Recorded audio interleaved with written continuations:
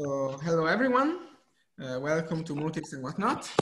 And here we have Pavel Sechin from the University of Duisburg-Essen, which is going to talk about application of Landweber-Novikov operations in algebraic code. Thank you very much. I'm sorry, I have some problem with the so I cannot see anyone anymore. I think this is okay until you can see me and hear me. Yes, we can. Okay. So here's the plan of my talk. I'm gonna speak first about algebraic cobordism, like from the scratch, what kind of object it is, and then also gonna present from the scratch the construction of. Sorry, Pasha, can you wait a second? We'll unmute everyone and mute you. Okay. Yeah.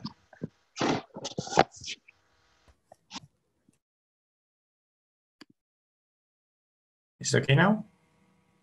Yeah, at least I tried to mute everyone, yes. Okay. Yeah, okay, sorry. Well, okay, no. Yeah, sorry. So somehow one window is missing from my Zoom. So yeah. Okay, tell me if I have to stop. So I'm going to start with the constructions of algebraic cobordism and of Landweber-Novikov operations. And then I'm going to talk about three different sort of problems. The first one is about smoothing of classes in algebraic cobordism and Chow groups. So that is the question whether a particular element of algebraic cobordism or of Chow groups is actually a push forward of the identity of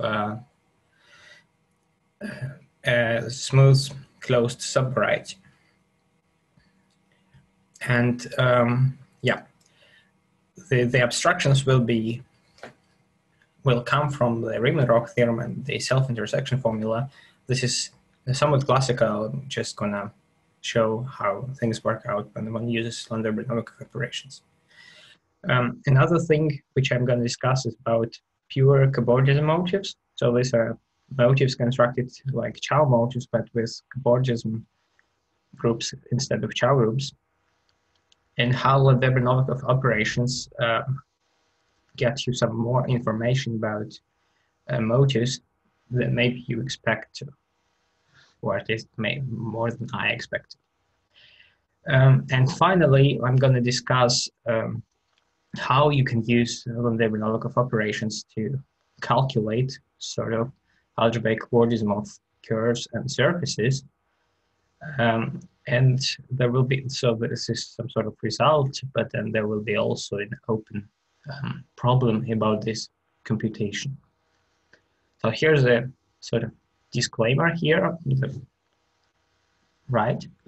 That there is no like big result of this talk, and in general, I have decided to give this particular talk because there was some, well, let's say, increased interest in algebraic cobordism over the last year or two. So there were new constructions and new approaches to algebraic cobordism, different from what I'm going to talk about, based on derived algebraic geometry or motivic homotopy theory. There were new advances, and I have decided maybe it's yeah, I don't know, maybe it's a good time to state some questions about algebraic cobordism, which might be interesting to someone who wants to study algebraic cobordism. But also, I really want to stress that Landweber-Novikov operations are very, very important in the study of algebraic cobordism. I'm not sure how clear it will be after this talk. But that's initially my goal. And I have to say that, so the three problems which I'm going to mention in the talk, and the answers to these questions are really, really partial. So basically, I'm not going to give you any finite result about them. Okay, so I'm going to move to the next slide, and I'm going to ask you now if you have any more questions about this slide. So you please interrupt me whenever you want using all the tools you have, but also I think I will try to particularly ask you questions after moving to each new slide. Okay. So I don't even see chat now, so hopefully someone will tell me if there are any questions. Okay, so let's start with algebraic cobordism and how to construct them. We'll talk about algebraic cobordism of Landweber-Novikov. And for that, we're going to fix the field of characteristic 0, just use all the machinery which is available. And we'll basically work with smooth varieties over this field, which always will be meant to be quasi-projective.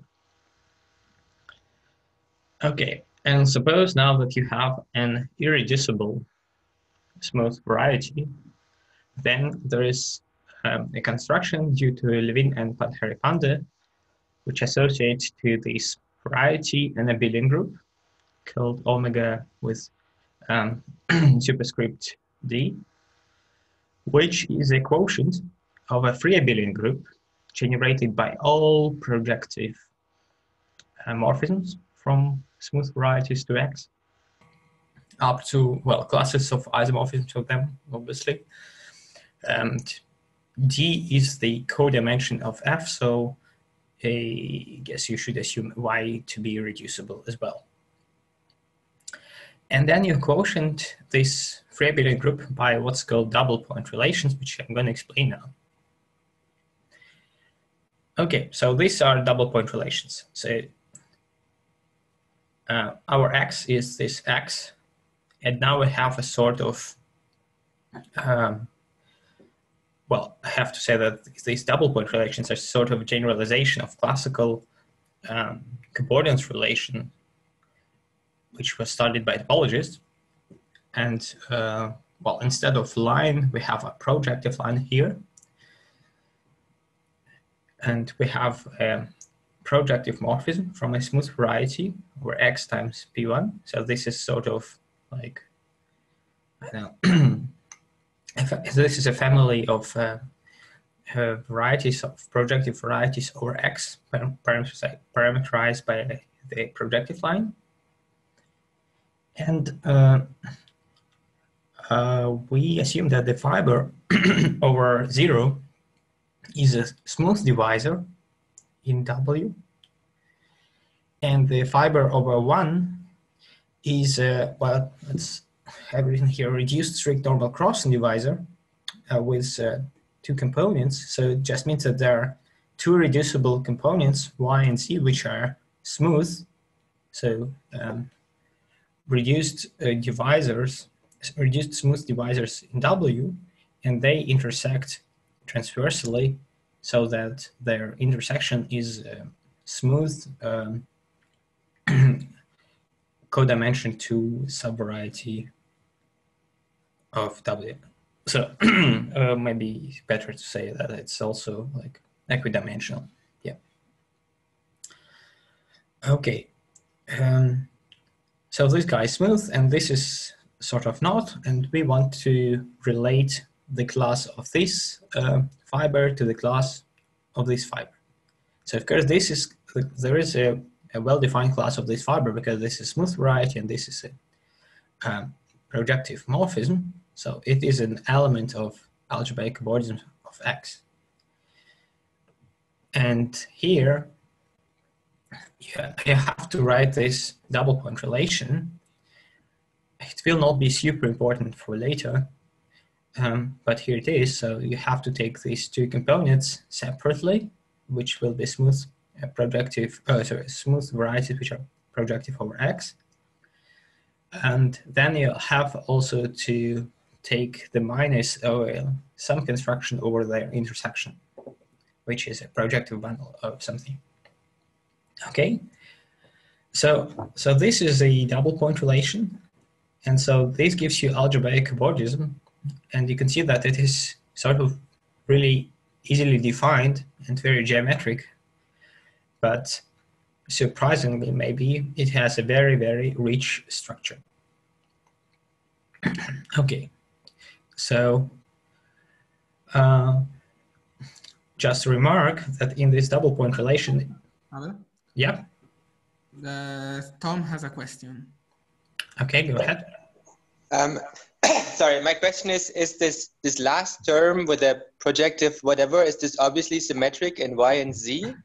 Yeah, it's almost obviously symmetric because so let's see.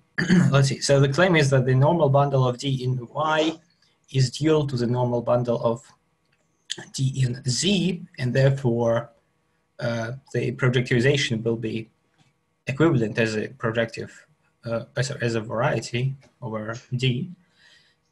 Okay. And yeah, makes sense to me. Yeah, and why is that? So let's see.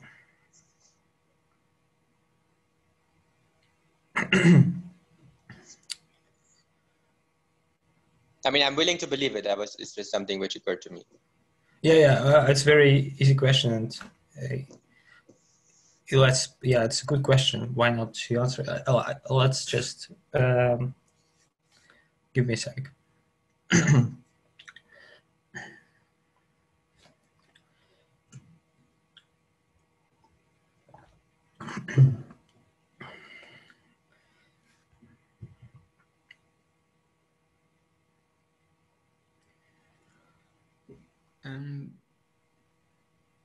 Okay, there's been also another question, but maybe I'll leave you first try to answer this one.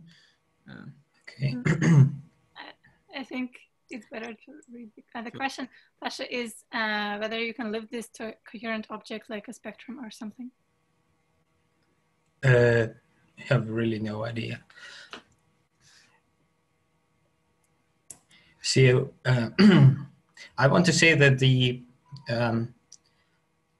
restriction of the line bundle coming from the divisor W1 to D is trivial, which would give you the claim because that's so this divisor is like O of Y plus Z, and when you restrict to D, it gives you exactly the OY is dual to O of Z over D, which are the normal bundles.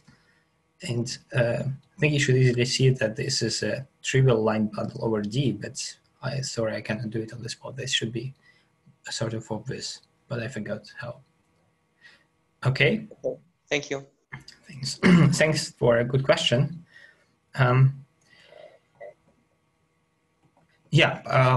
What I was going to say that if there is this other divisor is also smooth, so there is no second component, say Y, and there is no intersection D, then it is just the usual naive cobordism relation. And so I'll make one argument using this relation instead of the real double point relation just to explain some proof. But you really need these double point relations. You can't just go with naive cobordism relations in algebraic cobordism. Okay, what are the properties of this guy?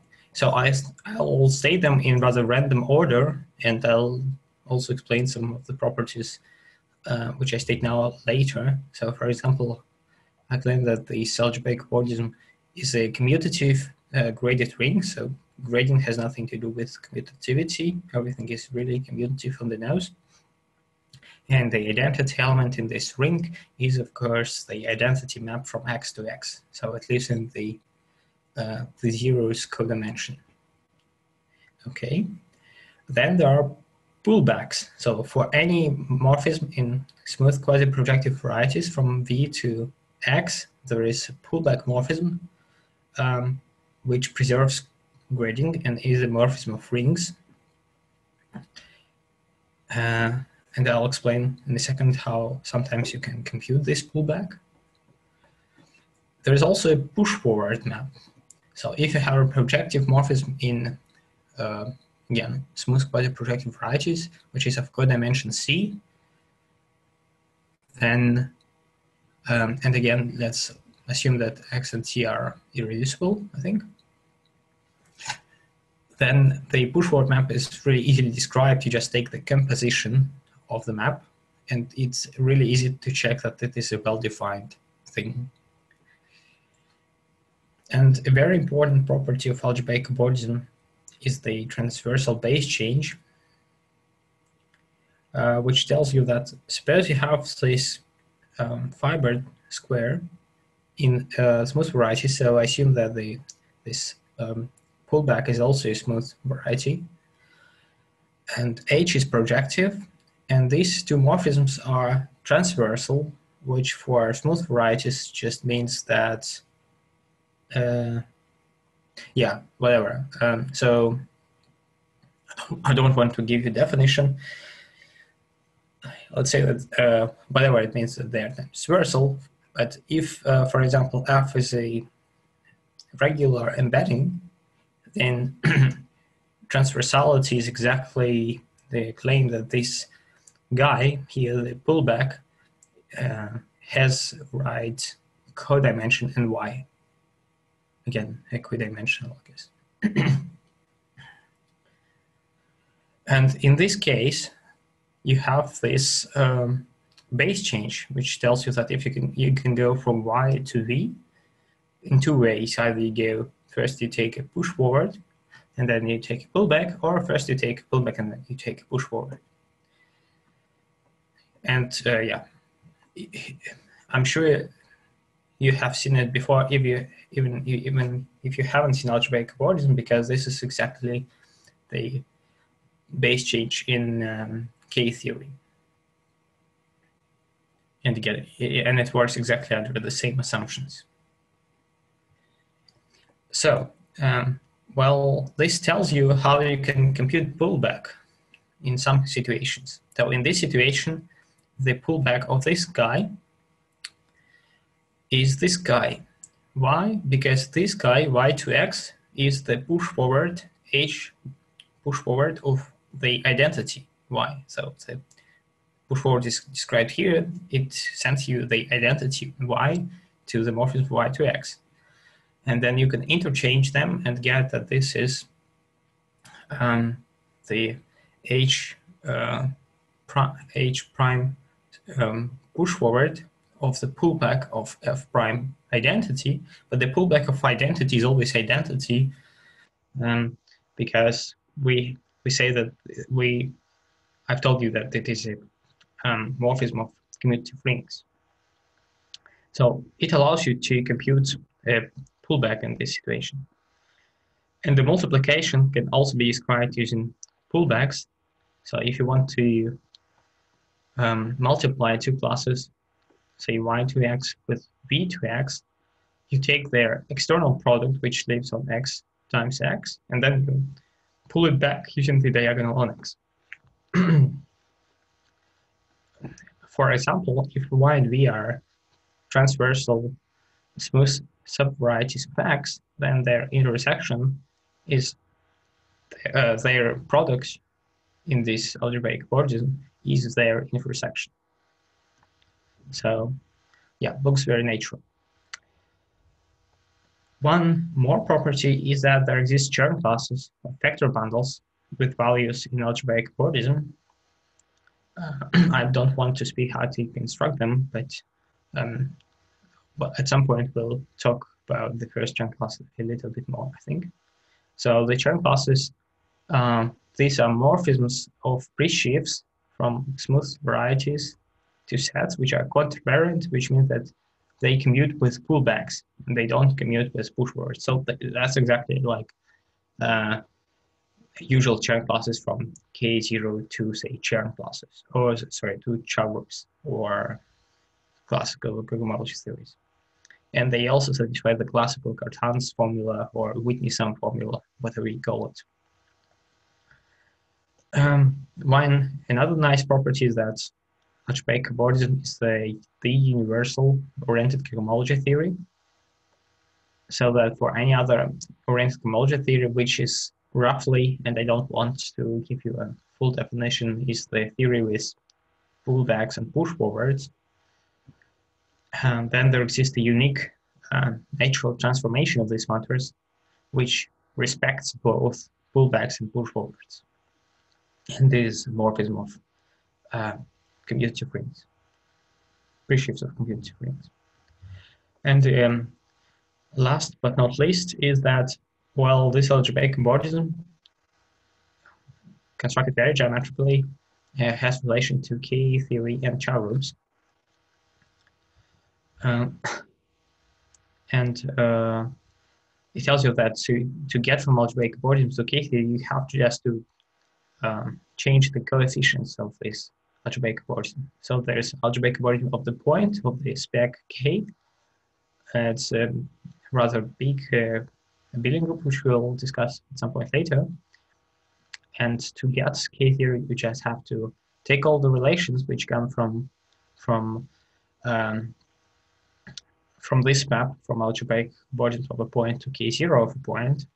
So what are these relations? It tells you that what are the new relations? Two projective varieties over the spec K shall be now equivalent whenever they have the same Euler characteristic of the structure sheet. And if you take these relations and pull them back to algebraic cobordism over X, then you get exactly K0 of X. And similarly for Chow groups. I have a question. Yeah.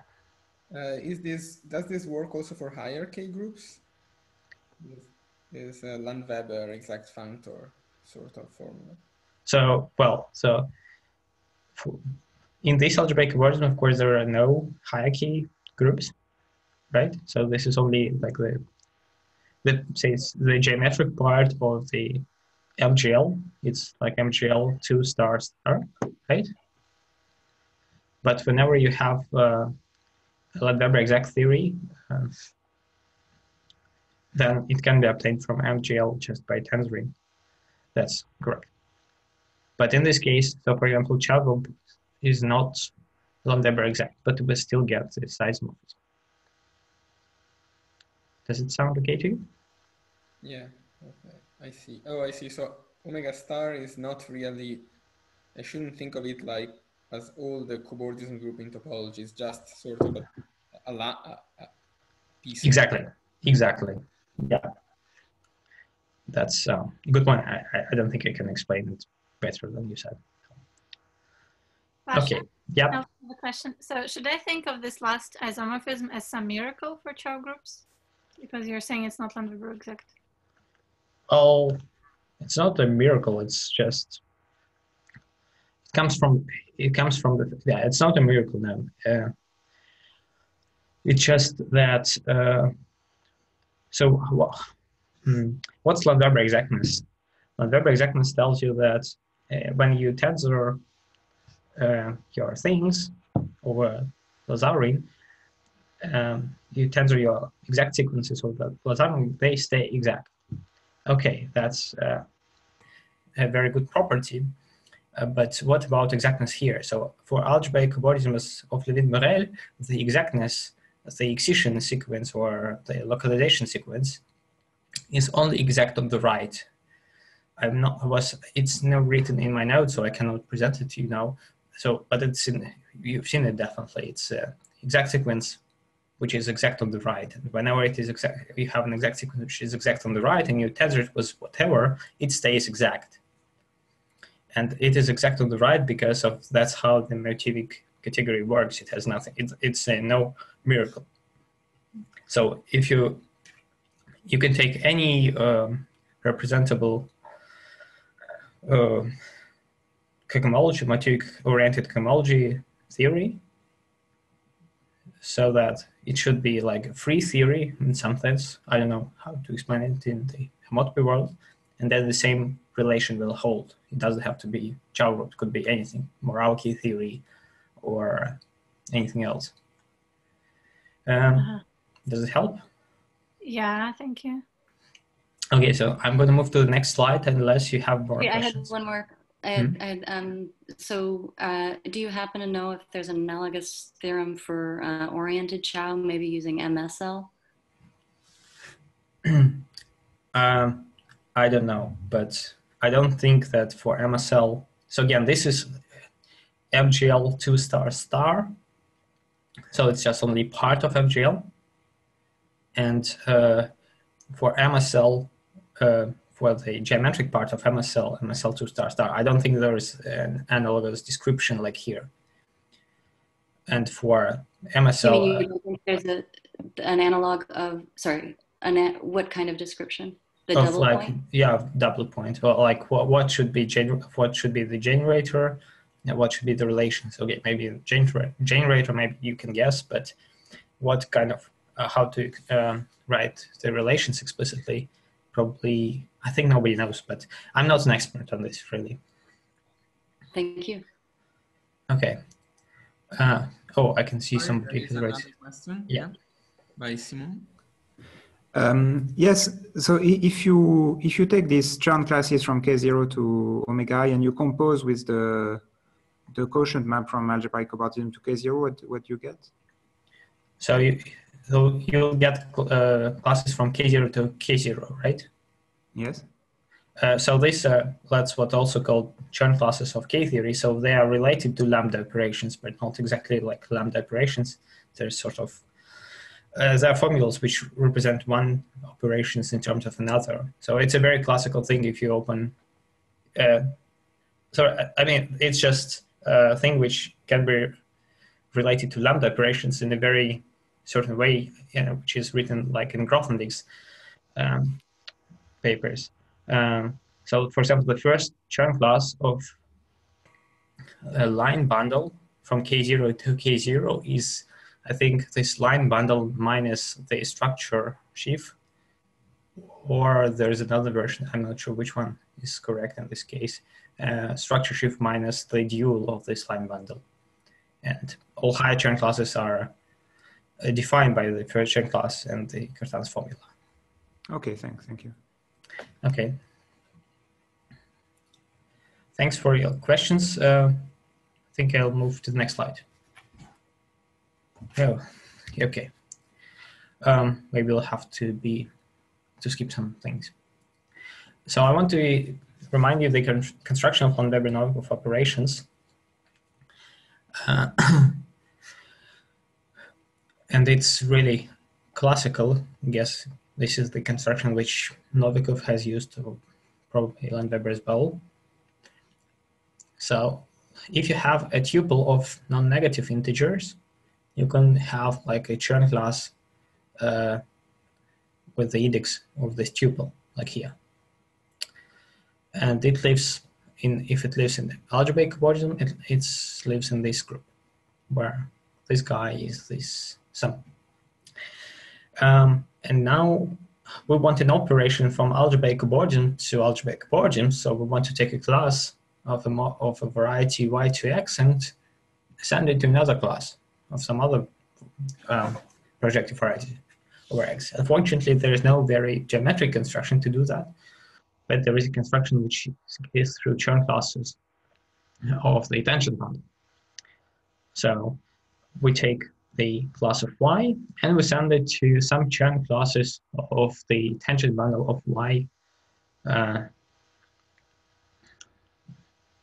The push forward over x. So the claim is that this is well defined, so it preserves double point relations, and it also commutes with push forwards. And the fact that it commutes with push forwards is rather obvious because of the way we have defined push forwards. And I have written down the proof how to show you that it respects naive cobordism relations. Here's the proof. The idea is that I'm gonna get fast through this proof,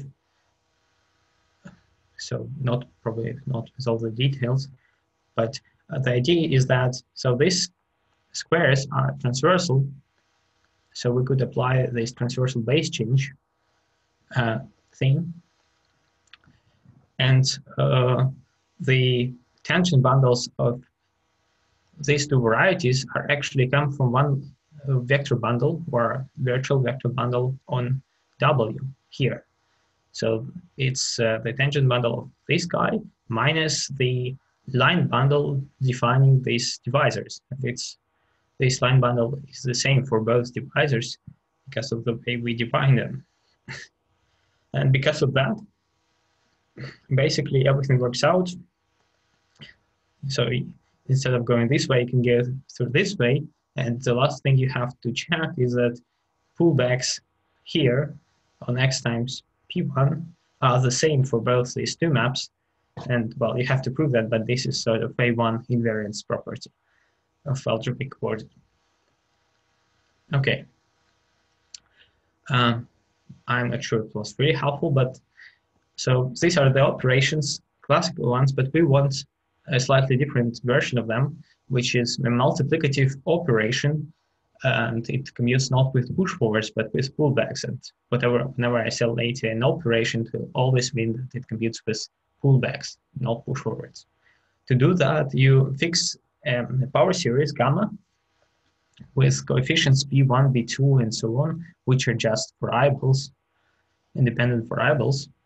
And to each vector bundle, you can associate the Todd class of it, defined by the following formula. So it will be sort of multiplicative in vector bundles. So for a sum of vector bundles, it will be the product of classes. And it's defined using the roots of V. So it will be a complicated formula in terms of chain classes of V, but which is easily written whenever your V is a direct sum of line bundles, sort of with chain classes, first chain classes, lambda I.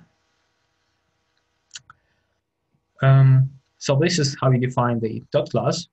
And then the claim is that let's define the total Landweber-Novikov operation S by the formula that it sends the class of Y to the following guy.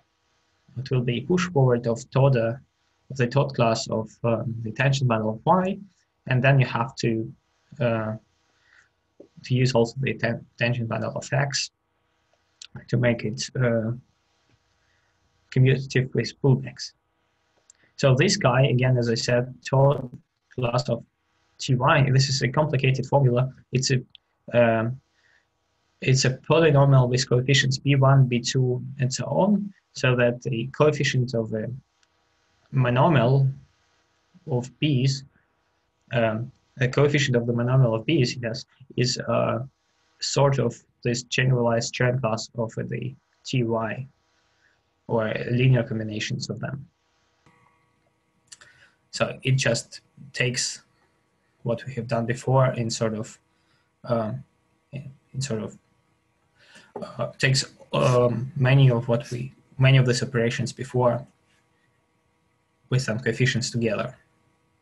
So yeah, can I interrupt? Yeah. So there's a question in chat by Michael Bondarko. Says, I am surprised by the fact that one does not have to invert any primes to obtain this operation. Do I miss something? Well, I don't know why Mikhail is surprised, so I don't know. You don't have to invert anything, and maybe the reason for that is that here the coefficient of x is exactly 1 here. If it was, usually you have to invert the coefficient of x here. And here it's 1, so you don't have to invert anything. It's the best answer I can give right now. Okay. So please tell me if there is a follow-up question or whatever. So this is the total Landweber-Novikov operation, and this is like what I think is a very important part of algebraic cobordism. Just one property of that is that whenever you apply it to the first chain class of a line bundle, what you get is exactly this power series gamma of this first chain class of the line bundle. And you can easily check it by yourself when this line bundle is of D, where D is a smooth divisor, because in this case, it can be defined as the push forward of the identity of D, and you can compute this formula. Check this formula. Okay, I'm going to move to the next slide if there are no more questions about this one.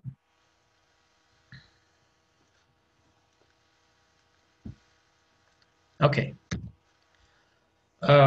Okay, so how can we use these operations?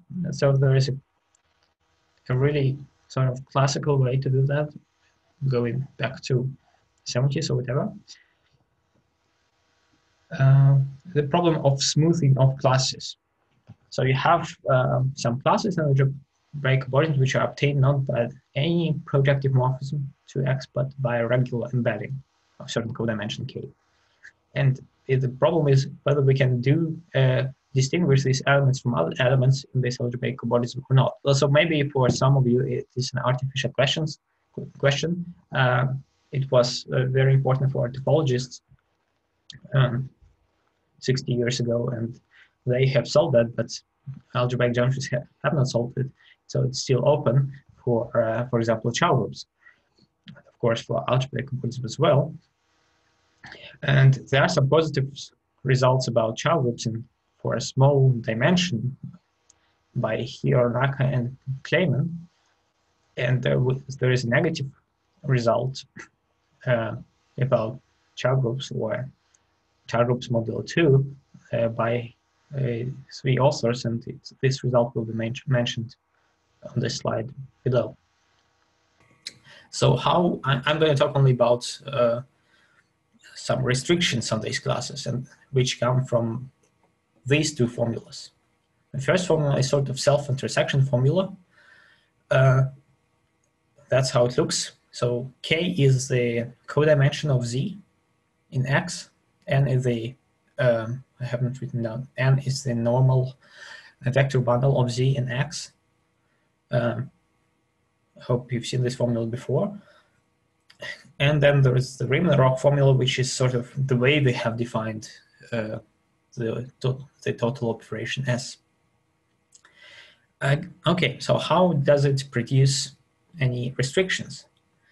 Well, the thing is that when you compute this guy, so suppose you know this element I star 1Z, then using this formula, using the action of Landweber-Novikov operations, you are able to calculate these classes, I push forward of C of like the generalized chain classes of N.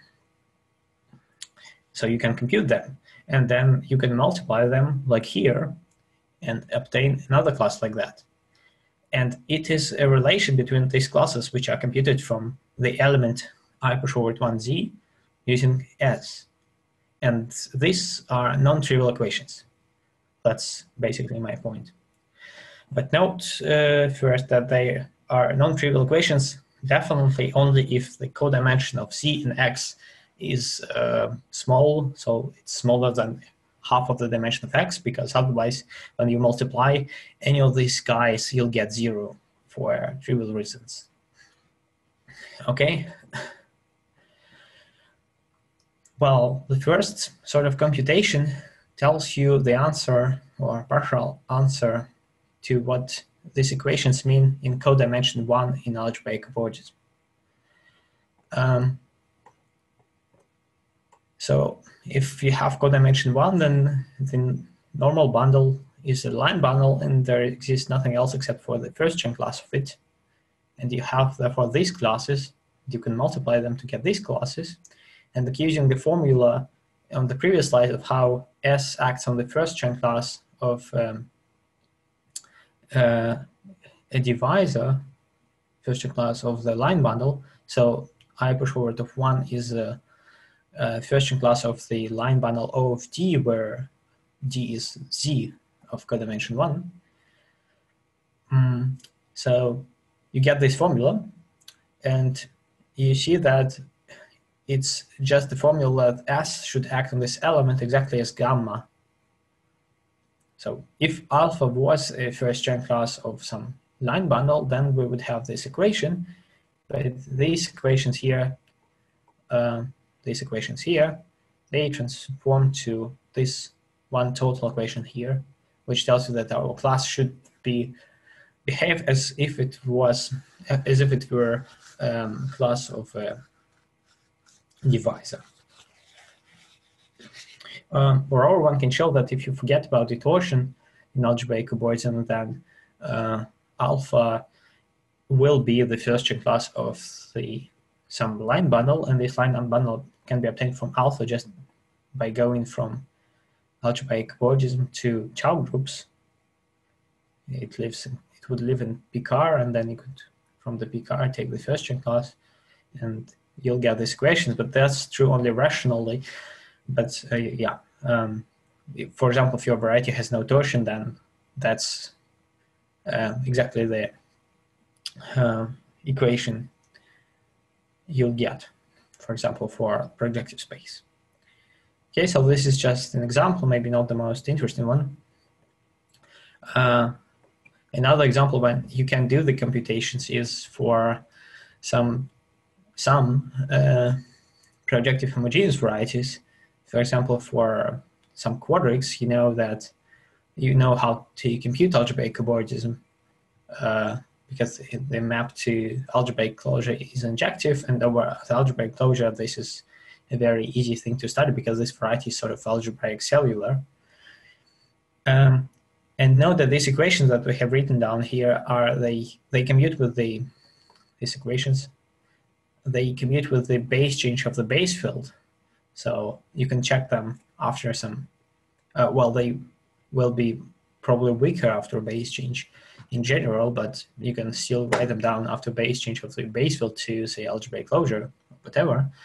And you can check in this case that you really get some non-trivial relations on some classes, and you can also show that some elements of Chow groups of the Vista quadric are not smoothable using the information about algebraic cobordism and using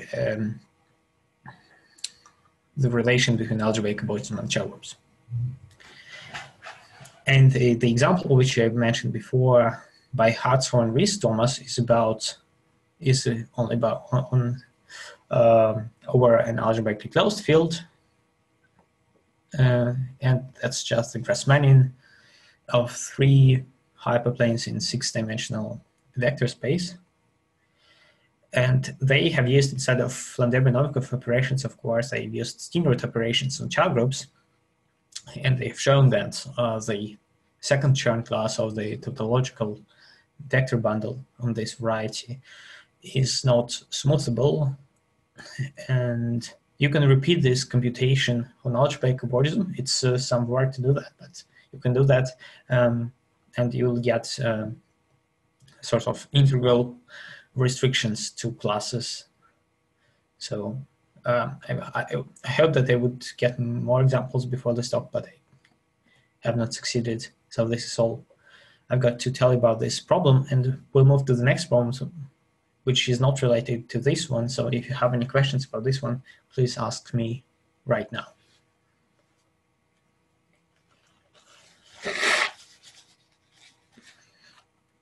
Okay.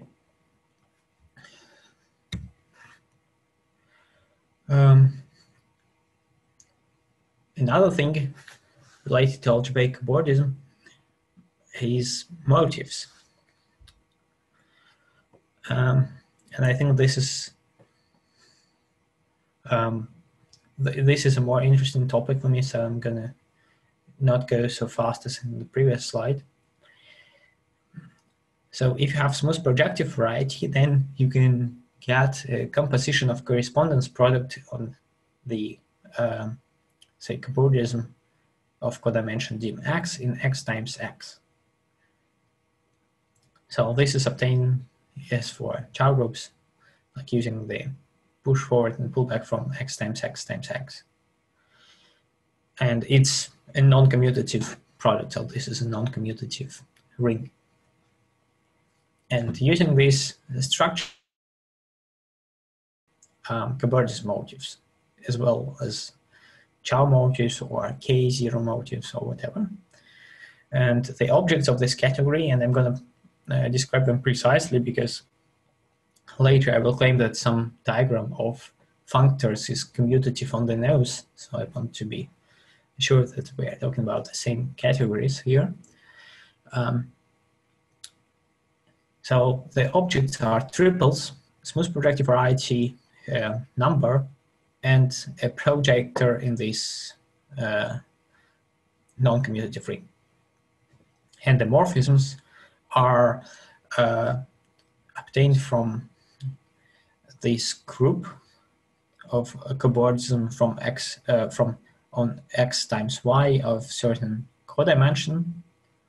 So if m and n are equal to 0, then it will be just codimension y, which is exactly what you get if you have a morphism from x to y and consider its graph. And then you have to apply these projectors on both sides. And the functor m sends variety x to x, the diagonal 0, and the morphism to, again, as I said, the class of the graph. You can define these guys for any oriented theory, as I said. For example, with Chow groups, and the morphisms of theories definitely give you a functor between these categories of motives. And you get a functor from pure motives over algebraic cobordism to pure motives over like the classical Chow motives, pure Chow motives, which Grothendieck has introduced. And not a very difficult theorem by Vishik and Yigita, but a very nice observation is that this functor induces an isomorphism on isomorphism classes of objects. And also I should have written that you can lift projectors from this category to this category using this functor. So for example, if you have a projective space, I hope you know that the motive of it in Chow groups is a direct sum of sort of what's called Tate motives. So Z0, Z1, and so Zn.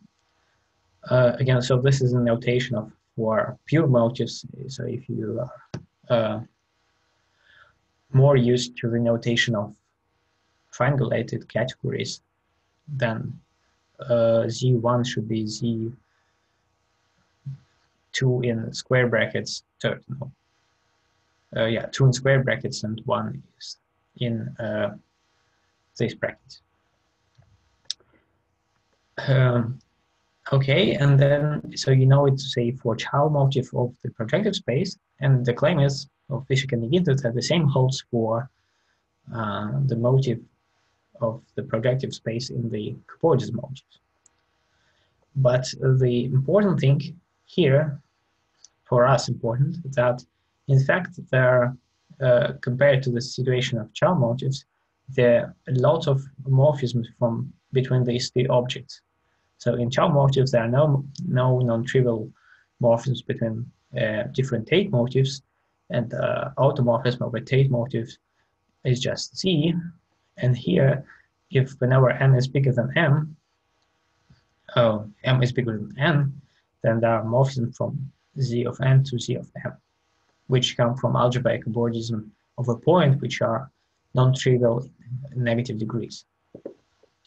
Well, and this thing gives you a very non-canonical decompositions like here. So in Chow groups, again, all these motives are non-isomorphic. There are no morphisms between them. Therefore, this decomposition is sort of almost unique. So it's unique up to automorphisms of these objects, which are Z modulo 2, identity or -1.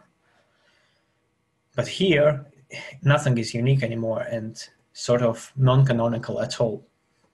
And this is, surprisingly, at least to me, leads to some new phenomena. And to explain them, let me construct more functors between categories of motives. So given a multiplicative operation, for example, think about the total Landweber-Novikov operation, or if you want, you can think about the usual Chen character, which should land in Chow group's tensor Q here. Then you can form a functor between corresponding categories of pure motives. But because an operation commutes with pullbacks and not with push forwards, you have to sort of twist the action of this multiplicative operation. You cannot just take its essence alpha to phi of alpha, because it will not give you a morphism of categories. There are different ways to twist this guy, which all come from the Riemann-Roch theorem, and we'll choose this way because of the following nice property, that if we choose this way, then we'll get a commutative diagram of functors. So if you have smooth projective varieties, you can go to A motives, then apply this functor coming from a multiplicative operation, and then B motives, but also you could go from to B motive directly, and it is commutative, and I have to stress it again, third time, it is commutative on the nose. Okay, so how does it help us? Well, it sort of tells you that, well, it tells you first of all that so these functors preserve like a morphism between motives, which come from morphisms between varieties. And for example, the operation S gives you a functor from motives over omega to motives over omega with some additional coefficients, which is again another oriented theory. And there is also a functor which just comes from the morphism of theories, from algebraic cobordisms to algebraic cobordisms with these coefficients added.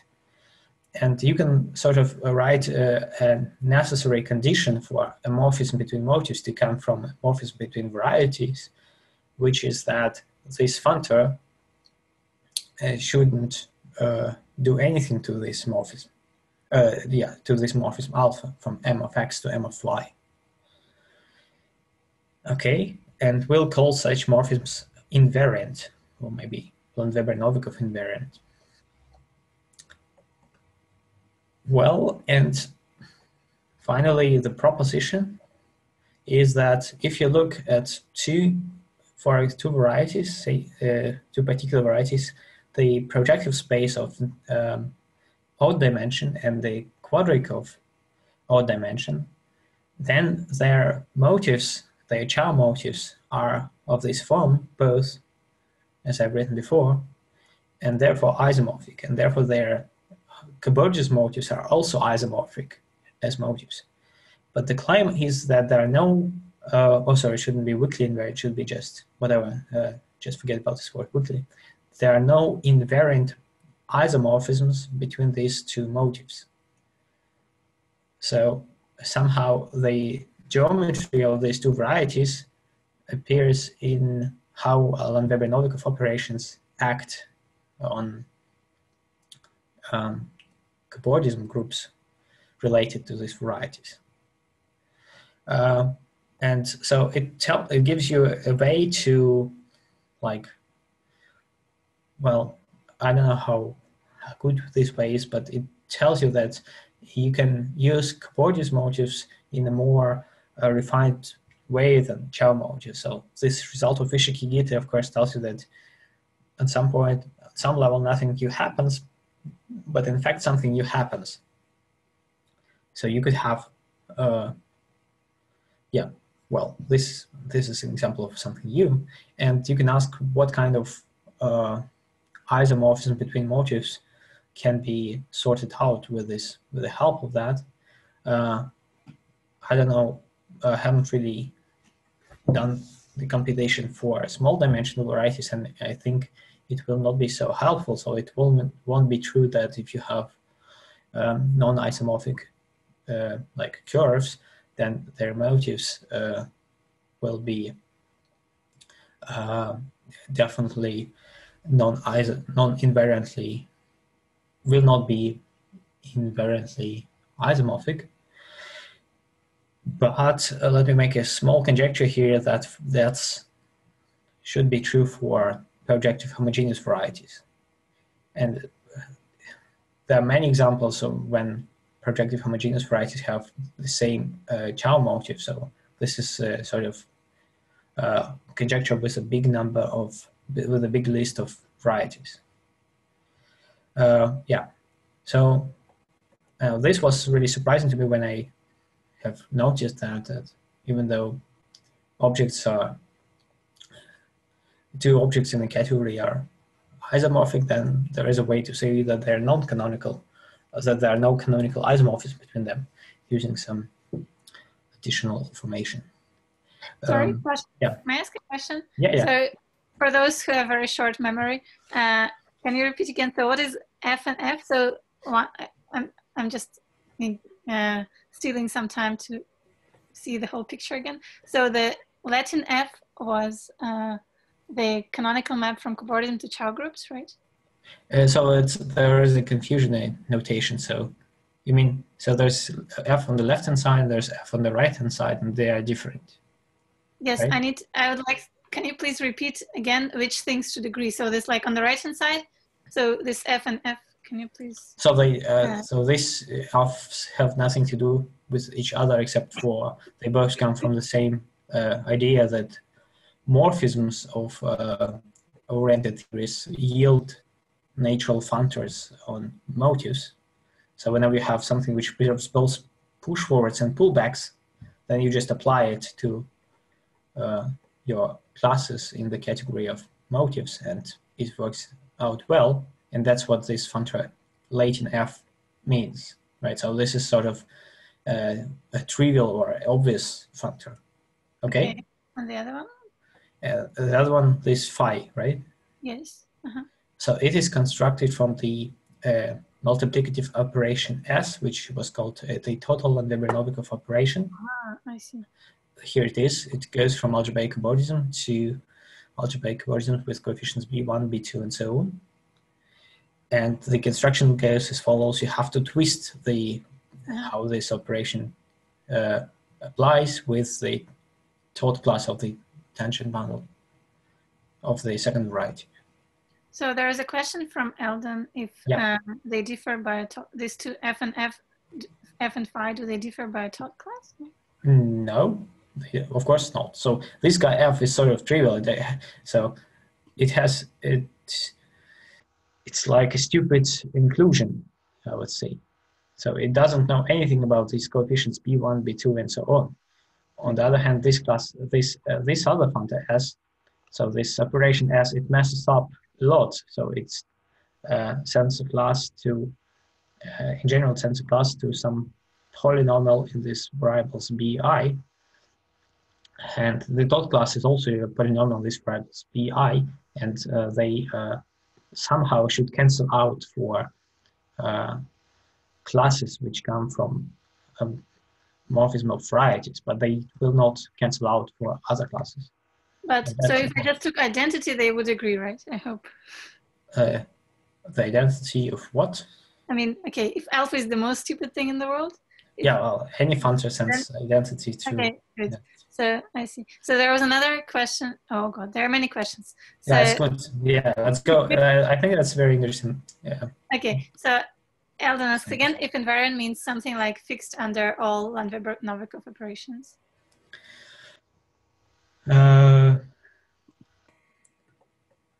Well, I guess yes and no, or maybe no and yes. So any particular Landweber-Novikov operation does not enter this picture because I don't know. I don't think you can use a particular Landweber-Novikov operations to construct some functor. You need to know how it relates with multiplicativity of algebraic cobordism. So there is no, for any particular Landweber-Novikov operation, which I see, for example, I didn't call it this way, but you can take a coefficient of some monomial in B's. It will give you an operation from algebraic cobordism to algebraic cobordism in other degree. It will be an additive operation, but of course it will not be multiplicative, and it will not give you a functor between categories of motives. So in this sense, the answer is no. But on the other hand, what you can also do is you can take the values of this you can take these PIs and send them to certain elements of the algebraic cobordism of the point, and so you'll have like the composition from here to again to algebraic cobordism, sending bi to some classes of some varieties. And you'll get the multiplicative operations from algebraic cobordism to algebraic cobordism.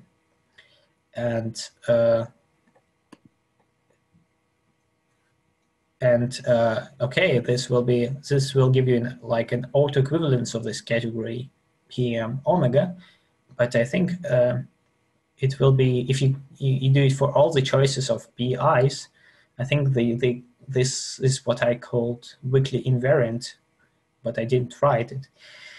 I think it's weaker than the invariant. Okay, so in some sense, yes, but not exactly. Okay. So I also saw that there was a question from Tom. Tom, are you still? Yes, I'm here. I mean, I'm basically asking about the same thing. So it seems to me that in this category of pure motives, the sort of the homosets are basically algebraic cobordism groups, which means that they are sort of mu star mu comodules. No, they're not even Lazar modules.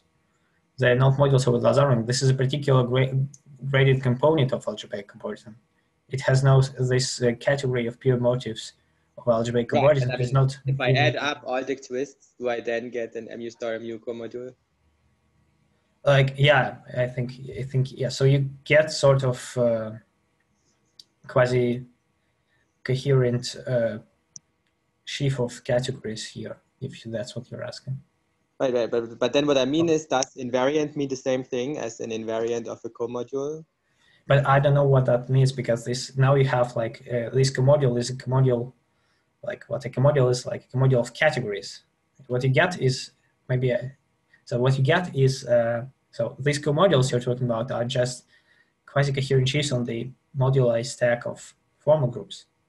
And here, what you get instead of that, you get sort of quasi-coherent sheaves of categories on the stack of formal groups. And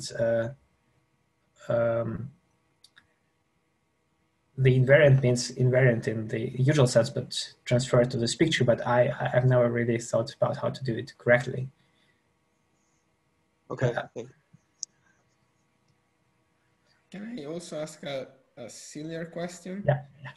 So you're saying that these two omega motives are isomorphic. Yeah. So these two, right? Yeah.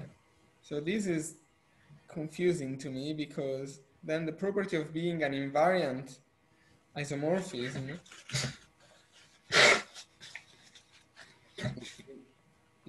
is a model dependent, and it's not something that's canonical, right? Because if I did only canonical operations, only categorical operations, then I wouldn't be able to distinguish between isomorphic objects. So it's a question about, so there are two questions, there are two things here, I think, and I don't know all the answers, I guess. So first of all, so we're talking about isomorphism only, so you can forget about all other morphisms in the category, and you consider it just as a groupoid, right? And you have a groupoid of this category of motives, and basically we sort of apply some autoequivalences of this category to distinguish between two objects in this groupoid. And well, you are saying basically that for every groupoid there is always an autoequivalence, which like that all objects in the groupoid are cannot be distinguished by autoequivalences of this groupoid. I don't know if this statement is true. It's I have tried to think about it for some time, but not for long. So I don't know if it's true. It could be not true. This is one thing. And the other thing is that we don't use all autoequivalences here, but we also have this picture here, which is the most important one, that together with our category of PM omega, we also have a functor from the category of smooth projective varieties, which is, and we always look at the functors and the functors, or some functors which fix this sort of, well, not subcategory, but fix this functor. No, sure, but so this is a new information for the category, and we use that. And then I guess when you think about that, then it's not so, well, this is another information you have to consider when you think about your categorical considerations, right? Yeah, but okay. Thank you. I'll have to think about this. But yeah, I thought for it about like really several days. It was really confusing. So you have a category, and you have two isomorphic objects in it, but they are functors which on the like endofunctors in this category, which act on these objects in a different way. That's on the one hand, it's like, okay, yeah, that's definitely should be the case, but on the other hand, like, oh, okay, yeah, I don't know.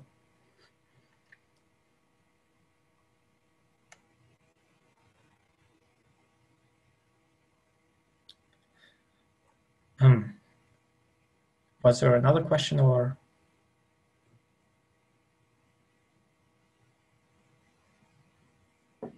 Yeah, sorry, I can't see any. I can't see the chat now. I cannot see the raised hand. So could anyone tell? No questions and no new questions and no raised hands. Okay. I mean, okay, there was a question that was answered in chat, but maybe I'll ask it again. So you should think of this by Vova Sosnilo. Should you think of this notion of invariant as something that's supposed to come from a morphism of varieties? Something that. Yeah, exactly. So this is a this is a restriction for a class to come from a morphism of varieties. It's definitely not true that it's or that the class of invariant morphisms are just the morphisms which come from varieties, but it includes this class, and this is the whole point.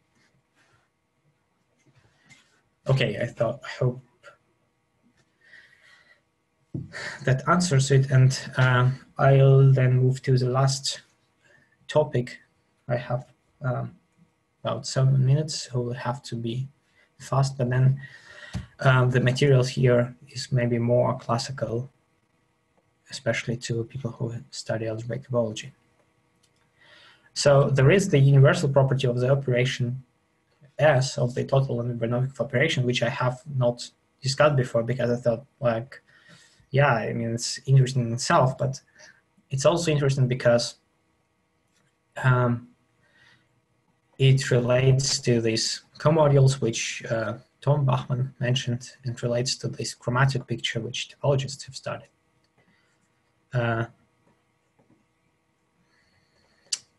Okay, so first recall that there is a formal group law associated to every oriented cohomology theory, and in particular to algebraic cobordism, and it's defined using this formula. So if you want to calculate the first class of the tensor product of two line bundles, you have to use some formal power series in line bundles of this L and N, and it will have coefficients in the coefficient ring of your theory. So in our case, algebraic cobordism of a point, and the existence of this formal group law gives you morphism from the Lazar ring, which represents or co-represents formal group laws, to the algebraic cobordism of a point. And a very important theorem of Levin-Marel, which is like an equivalence observation of the universality of cobordism, is that this is an isomorphism. And this allows you to construct many cohomology theories from formal group laws. You just take a ring, you take a formal group law, and then you base change it using the morphism from the Lazar ring to R, coming from this formal group law, and using this canonical isomorphism from the Lazar ring to the algebraic cobordism of the point. So this is called a free theory, and as I mentioned in the beginning, Chow groups and K0 are free theories. So the first reasonable question is, are these free theories related between each other if we have two formal group laws which are isomorphic? And we'll discuss strict isomorphisms, which are given by formal power series which start with the identity 1 times x plus something, and the like morphism part of the formal group laws is described by this formula. Hopefully I haven't messed up gamma with gamma inverse. Okay, and to evaluate such isomorphism of formal group laws, one can associate a multiplicative, like convertible operations, or sort of multiplicative isomorphism which does not commute with push forwards in a like classical way. I don't want to discuss it now, but yeah. But the thing is that all these multiplicative operations are actually obtained from this total Landweber-Novikov operation by sort of base change of coefficients. So you have, this is our Landweber-Novikov operation. This is a morphism of theories, the canonical one, which commutes with push forwards, pullbacks, ring structure. And this is a morphism which is obtained from the canonical morphism from this algebraic cobordism to here. And you have to send these coefficients somewhere. And you send them to the coefficients of this gamma, sort of. So it's the coefficients to the elements of R. And it is a unique, there is a unique such P, so that this is a commutative diagram of operations. So it's everything commutes with pullbacks, but not everything commutes with push forwards. So by the way, you can also obtain steamroad operations in this way on Chow groups modulo P. But what's important for us is that S is responsible for all strict isomorphism between formal group laws. And basically this gives omega a structure of a comodule over the Hopf algebroid, which co-represents this presheaf of groupoids coming from formal group laws with strict isomorphism between them. In another language, you say that this is a quasi-coherent sheaf over the stack of formal groups. I've written down here like a definition and a proposition of what it means for a Lazar module to be comodule or a quasi-coherent sheaf. But I'm sorry, we don't have time for that because I'm running out of time.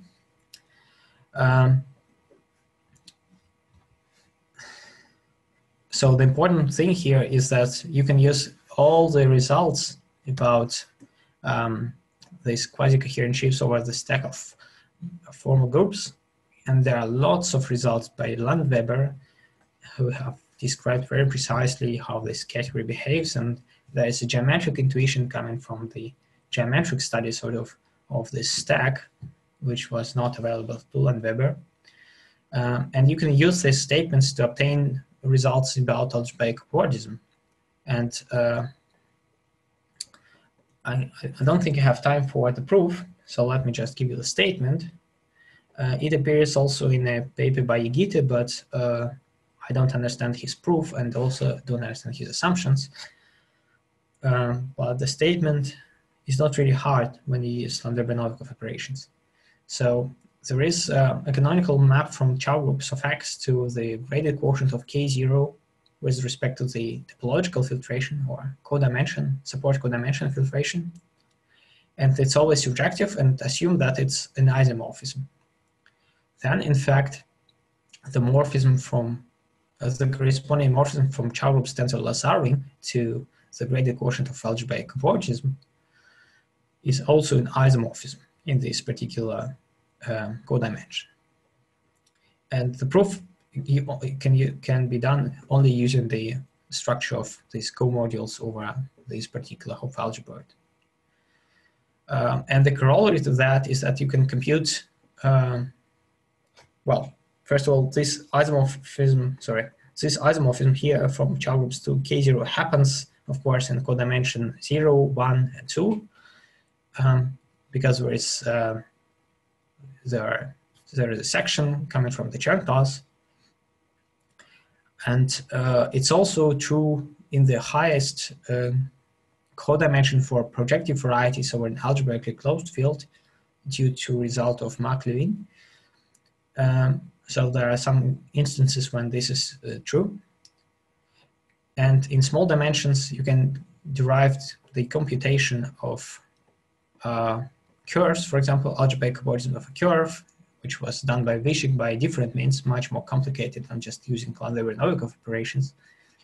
That algebraic cobordism of a curve is just the Lazar ring times identity plus the zero cycles tensor Lazar ring. So it's sort of like Chow groups tensored with the Lazar ring. And for surfaces, it is slightly more complicated because there is a non-trivial extension between Chow groups coming from K0, but in essence, it's again not so different from classical things. So algebraic cobordism sort of become more interesting or more complicated than the usual things only for varieties starting from dimension 3, and maybe even for algebraically closed fields and projective varieties even dimension 3, it's not much new. But even though we have computed like algebraic cobordism of a curve, for example, here, we don't know the answer to the following question, at least I don't know. So suppose you have a morphism, a projective morphism from some variety to C. It gives you a class here. So using this result, you get a class in here. And you know how to compute the class, like the part here, it just comes from the generic fiber of this projective morphism. And the Chern numbers of this generic fiber. It's a very like topological or topological thing. But then we also get lots of zero cycles here for projective morphism. And I don't know how to compute them, and I don't think anybody knows how to compute them, sort of. And this is a really basic question which we don't know an answer for algebraic cobordism. And I think I should stop here. I'm already over time. Okay, let's thank Pavel.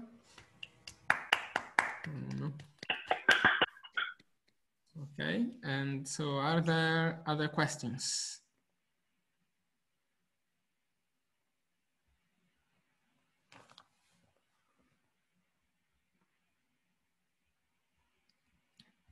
So if no one asks, I have a kind of a random question. Yeah. So you defined these pure omega motives earlier. Mm-hmm. Can you do also some version of Voevodsky motives using some kind of correspondences parameterized by cobordism? Right, yeah, that's a very good question. I think personally I cannot. But I always forget the arguments of, well, there is a, like, I think there is an argument why the answer is not just MGL modules. That's what I want to say, but I forgot the argument. Well, I mean, this thing is going to be Z linear, whatever you right. MGL modules are not going to be Z linear. Yeah, so, okay, that's also an argument for that. Well, I mean, we have a paper where we construct a similar thing where you can take, so label the spans, or in this case, cycles by E correspondences, where E is any spectrum. So just taking Real-Moore homology space. So this is a general version of the construction, I think, that you're having in mind. But I mean, of course, in this case, it's much more explicit, but you can do something and then you don't know if it's like you don't have we don't have a comparison result, if I understand correctly. But you can say one can show that in this case you do get MGL modules again. Say again, Tom? I mean, if you do the thing which Mura says, then I think I can prove that you do get right. MGL modules. Yeah, I think that's what we should get. Yeah, and I think that's not what we want here. I shouldn't think of just putting cobordism groups. I should think of something more refined, like this. I see. Okay, thank you. Are there further questions?